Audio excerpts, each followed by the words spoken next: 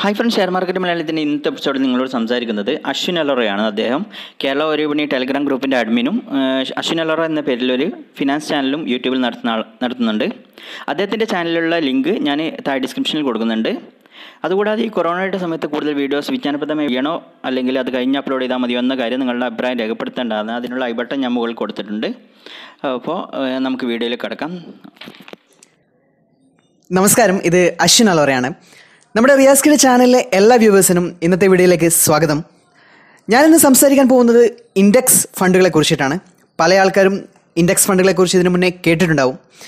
അപ്പോൾ പല ആളുകൾക്കും ഈ ഒരു മാർക്കറ്റ് നമുക്കറിയാം കറക്ഷനിലേക്ക് കൂടി പോയിക്കൊണ്ടിരിക്കുന്ന ഈ ഒരു അവസരത്തിലുള്ള ചോദ്യം, ഇതാണോ ശരിയായിട്ടുള്ള സമയം സ്റ്റോക്കുകളിൽ നിക്ഷേപിക്കുവാൻ വേണ്ടി? അങ്ങനെയാണെങ്കിൽ ഏതൊക്കെയാണ് സ്റ്റോക്കുകൾ, ഏതൊക്കെ നല്ല സ്റ്റോക്കുകളിലാണ് നമുക്കിപ്പോൾ ഇൻവെസ്റ്റ് ചെയ്യാൻ പറ്റുക? അങ്ങനെയുള്ള ചർച്ചകളൊക്കെ നടക്കുന്നുണ്ട്. പക്ഷെ നമുക്കറിയാം ഒരുപാട് നല്ല ഫണ്ടമെന്റലി സ്ട്രോങ് ആയിട്ടുള്ള കമ്പനികൾ ഇന്ത്യൻ സ്റ്റോക്ക് മാർക്കറ്റിൽ ഉണ്ട് എന്നുള്ളത് തന്നെയാണ് യാഥാർത്ഥ്യം. പക്ഷെ അങ്ങനെ നമ്മൾ പറയുമ്പോഴും ഇപ്പോഴുള്ള ഒരു ഇക്കണോമിക് ക്രൈസിസിൽ ഏതൊക്കെ കമ്പനികളാണ് വരുന്ന ഒരു സമയത്ത് അല്ലെങ്കിൽ വരുന്ന കുറച്ച് ക്വാർട്ടറുകളിൽ ഏറ്റവും കൂടുതൽ ആഘാതമേൽക്കാൻ പോകുന്നത് എന്ന് നമുക്കിപ്പോഴും ശരിയായ രീതിയിൽ പ്രഡിക്ഷൻ നടത്താൻ പറ്റില്ല എന്നുള്ളതാണ് യാഥാർത്ഥ്യം. ചില കമ്പനികൾക്കെങ്കിലും ഇത്തരത്തിലുള്ള ഈ ഒരു ഇഷ്യൂ കൊണ്ട് ഒരു ലോങ് ടേമിലേക്കുള്ള പ്രശ്നങ്ങൾ വരുവാനുള്ള എല്ലാ സാധ്യതകളും നമ്മൾ മുന്നിൽ കാണുന്നുണ്ട്. പ്രത്യേകിച്ച് ഏവിയേഷൻ പോലെയുള്ള സെക്ടറുകളിലുള്ള കമ്പനികൾക്കായിരിക്കും അത്തരത്തിലുള്ള, ഏവിയേഷൻ മാത്രമല്ല ഓട്ടോ, അങ്ങനെ ഒരുപാട് സെക്ടറുകൾക്ക് വലിയ രീതിയിലൊരു ആഘാതം മുന്നിൽ നമുക്ക് പ്രതീക്ഷിക്കാവുന്നതാണ്. അപ്പോൾ നമുക്കെന്തായാലും നമ്മുടെ ഇന്നത്തെ വിഷയത്തിലേക്ക് കടക്കാം. നമ്മൾ പറയുന്നത് ഇൻഡെക്സ് ഫണ്ടുകളെ കുറിച്ചിട്ടാണ്. അപ്പോൾ ഞാൻ പറഞ്ഞു വരുന്നത്, നമ്മൾ ഇൻഡിവിജ്വൽ സ്റ്റോക്കുകളിൽ ഒരു ബെറ്റ് എടുക്കുന്നതിനേക്കാളും നല്ലത്, അറ്റ്ലീസ്റ്റ് ഫോർ ബിഗിനേഴ്സ് അല്ലെങ്കിൽ ഇത്തരം ഓഹരികൾ വലിയ രീതിയിൽ അനലൈസ് ചെയ്ത് ഒരു ബെറ്റ് എടുക്കാൻ സാധിക്കാത്ത ആളുകൾക്ക് ഇൻഡെക്സ് ഫണ്ടുകളിൽ നിക്ഷേപിക്കുന്നതാണ് നമുക്ക് ചെയ്യാൻ പറ്റുന്ന ഏറ്റവും ബെസ്റ്റ് ആയിട്ടുള്ള ഒരു കാര്യം ഈ ഒരു മാർക്കറ്റ് സിറ്റുവേഷനിൽ എന്നുള്ളതാണ് ആദ്യമേ പറയാനുള്ളത്. 2007 നമ്മുടെ വാരൻ ബഫറ്റ്, നിങ്ങൾക്ക് എല്ലാവർക്കും അറിയായിരിക്കും, ലോകത്തിലെ തന്നെ one of the richest investors ആണ് അദ്ദേഹം. അപ്പോൾ 2007 നമ്മുടെ വാരൻ ബഫറ്റ് $1 മില്യൺ ഒരു ബെറ്റ് വെച്ചത്. ബെറ്റ് എന്താണെന്ന് വെച്ചാൽ, ഈ ഫണ്ട് ഹൗസുകളുണ്ടല്ലോ, നമുക്കറിയാം മ്യൂച്വൽ ഫണ്ട് ഹൗസുകൾ, അതുപോലെ ഹെഡ്ജ് ഫണ്ട് ഹൗസുകൾ ഒക്കെ ഉണ്ടല്ലോ. അപ്പോൾ അദ്ദേഹം ചെയ്തൊരു ബെറ്റ് എന്തെന്നാൽ, ഈ ഒരു ഫണ്ട് ഹൗസുകളുടെ ഹെഡ്ജ് ഫണ്ടുകൾ S&P ഇൻഡെക്സിനേക്കാളും പെർഫോം ചെയ്യില്ല എന്നുള്ളൊരു കാര്യമാണ് അദ്ദേഹം പറഞ്ഞിട്ടുള്ളത്. അതിനാണ് $1 മില്യൺ ബെറ്റ് അദ്ദേഹം വെച്ചത്. ബെറ്റിന്റെ ആ ഒരു കാലയളവിൽ S&P ഇൻഡെക്സ് നൽകിയ റിട്ടേൺ ഏകദേശം 7.1%. അതേസമയം ഹെഡ്ജ് ഫണ്ടുകളാവട്ടെ വെറും 2.2% നൽകിയ റിട്ടേൺസ്. അതുകൊണ്ട് തന്നെ നമ്മുടെ വാരൻ ബഫറ്റ് ഈ ഒരു ബെറ്റിൽ $1 മില്യൺ ജയിക്കുകയും ചെയ്തു. നമുക്കറിയാം നമ്മളുടെ മാർക്കറ്റിൽ ഓഹരി വിപണിയിലെ ഇൻഡെക്സുകളിൽ ഇന്ത്യയിലാണെങ്കിൽ പ്രധാനമായിട്ടും നിഫ്റ്റി 50യും അതുപോലെ തന്നെ സെൻസെക്സും, ഈ 2 ഇൻഡെക്സുകളാണല്ലോ ഉള്ളത്.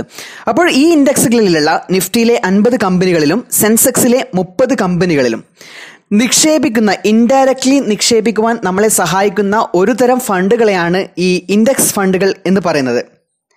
അപ്പോൾ ഇൻഡെക്സ് ഫണ്ടുകളിലേക്ക് കൂടി നമ്മൾ നിക്ഷേപിക്കുന്നത് വഴി ഇത്തരത്തിലുള്ള ഇന്ത്യയിലെ തന്നെ ക്രീമി ലെയറിലുള്ള കമ്പനികളിലാണ് നമ്മളുടെ നിക്ഷേപങ്ങൾ പോകുന്നത് എന്ന് ആദ്യമേ നമ്മൾ ഓർത്തിരിക്കുക. അതുകൊണ്ട് തന്നെ നമുക്കറിയാം, ഇപ്പോൾ നമ്മളുടെ ഇൻഡിവിജ്വൽ കമ്പനികളിൽ ബെറ്റ് എടുത്താൽ ഒരുപക്ഷെ അത് നമ്മൾ സക്സസ്ഫുൾ ആയിരിക്കണമെന്നില്ല. പല കമ്പനികളും നമുക്കറിയാം വലിയ രീതിയിലുള്ള ക്രാഷാണ് ഇത്തരം മാർക്കറ്റ് ക്രൈസിസിലൊക്കെ ഏൽക്കുന്നത്, 50%, 60% ഒക്കെ. അതുമാത്രമല്ല ഒരുപാട് മാനേജ്മെന്റ് ഇഷ്യൂസ് കൊണ്ടും കമ്പനികളിൽ വലിയ രീതിയിലുള്ള ഡൗൺവേർഡ് ട്രെൻഡ് നമുക്ക് കാണാറുണ്ട്. അപ്പോൾ പലപ്പോഴും നമ്മളുടെ ഇൻഡിവിജ്വൽ ബെറ്റുകൾ പലപ്പോഴും സക്സസ് ആവാറില്ല. പക്ഷേ ഇൻഡെക്സ് ഫണ്ടുകളിൽ നമ്മൾ നിക്ഷേപിക്കുന്നത് വഴി നമ്മൾ ഇന്ത്യൻ ഓഹരി വിപണിയുടെ പെർഫോമൻസിലാണ് അല്ലെങ്കിൽ ഫ്യൂച്ചറിലാണ് നമ്മളുടെ ബെറ്റ് ചെയ്യുന്നത്. അതുമൂലം നമുക്കറിയാം ഇന്ത്യൻ ഇക്കോണമിയിൽ തന്നെയാണ് നമ്മളൊരു ബെറ്റ് എടുക്കുന്നത്, ഇൻഡയറക്ട്ലി പറയുകയാണെങ്കിൽ ഇൻഡെക്സ് ഫണ്ടുകൾ മുഖാന്തരം.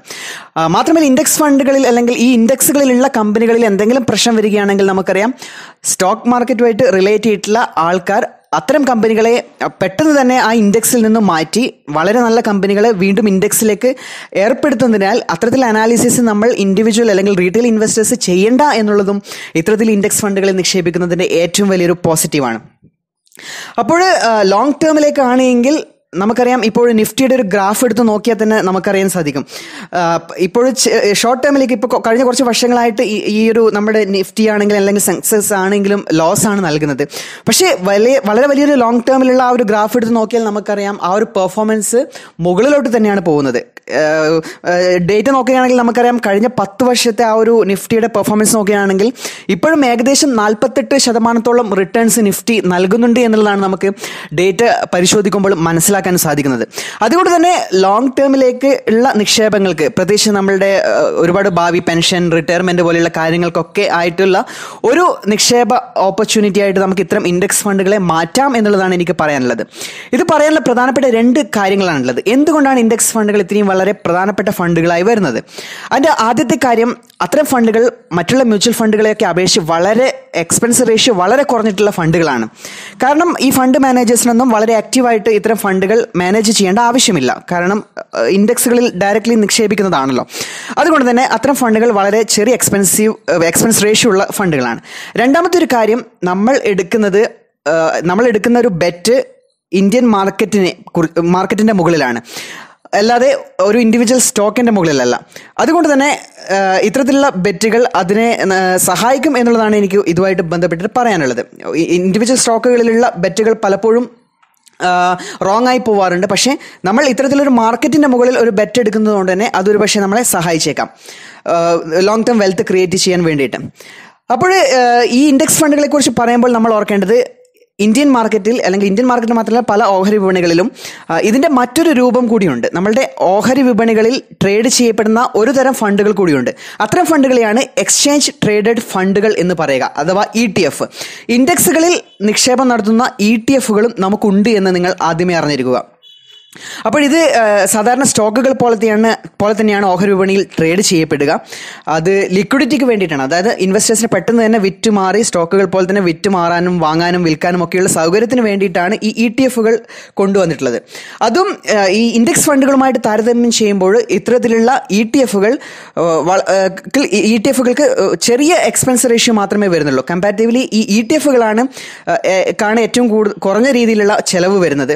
പക്ഷേ ഇതിൻ്റെ ഒരു പ്രശ്നം, ETF-കളുടെ ഒരു പ്രശ്നം എന്താണെന്ന് ചോദിച്ചാൽ, നമുക്ക് ഇപ്പോൾ ഈ ഒരു സ്ഥിതിയിൽ നമുക്ക് SIP ചെയ്യാൻ സാധിക്കില്ല. പല ബ്രോക്കേഴ്സും അതിന് അനുവദിക്കുന്നില്ല. അങ്ങനെ ഒരു സിസ്റ്റം ഇപ്പോൾ ഇന്ത്യയിൽ ഇല്ല.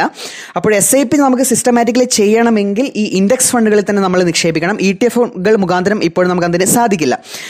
അപ്പോൾ എന്തായാലും ഇന്ത്യൻ മാർക്കറ്റിലുള്ള ഇൻഡെക്സ് ഫണ്ടുകളുടെയും ETF-കളുടെയും ഇൻഡെക്സുകളിൽ നിക്ഷേപിക്കുന്ന ETF-കളുടെയും ഒരു ലിസ്റ്റ് ഈ വീഡിയോയുടെ ഡിസ്ക്രിപ്ഷൻ ബോക്സിൽ നൽകുന്നുണ്ട്.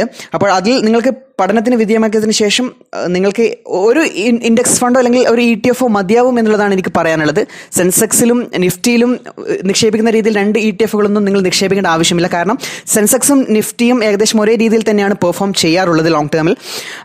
അങ്ങനെ നിങ്ങൾ പഠനത്തിന് വിധേയമാക്കി സെലക്ട് ചെയ്യുമ്പോൾ ഓർക്കേണ്ട കുറച്ച് കാര്യങ്ങൾ: എക്സ്പെൻസ് റേഷ്യോ കുറഞ്ഞിട്ടുള്ള ഇത്തരത്തിലുള്ള ഫണ്ടുകൾ സെലക്ട് ചെയ്യാൻ ശ്രദ്ധിക്കുക. അതുപോലെ തന്നെ ഫണ്ട് ഹൗസിൻ്റെ ഒരു ക്രെഡിബിലിറ്റി, നല്ല ഫണ്ട് ഹൗസുകളാണോ എന്നുള്ളൊരു കാര്യം കൂടി നിങ്ങൾ ഓർക്കേണ്ടതാണ്. SBIയും അതുപോലെ തന്നെ UTI ഫണ്ടും ഒക്കെ ഇത്തരത്തിലുള്ള ഈ ഇൻഡെക്സ് ഫണ്ടുകൾ ETF-കൾ നൽകുന്നുണ്ട്. അപ്പോൾ പഠനത്തിന് വിധേയമാക്കിയതിനു ശേഷം നിങ്ങൾക്ക് നല്ല ETF-കളിൽ അല്ലെങ്കിൽ ഇൻഡെക്സ് ഫണ്ടുകളിൽ നിക്ഷേപം നടത്താവുന്നതാണ്.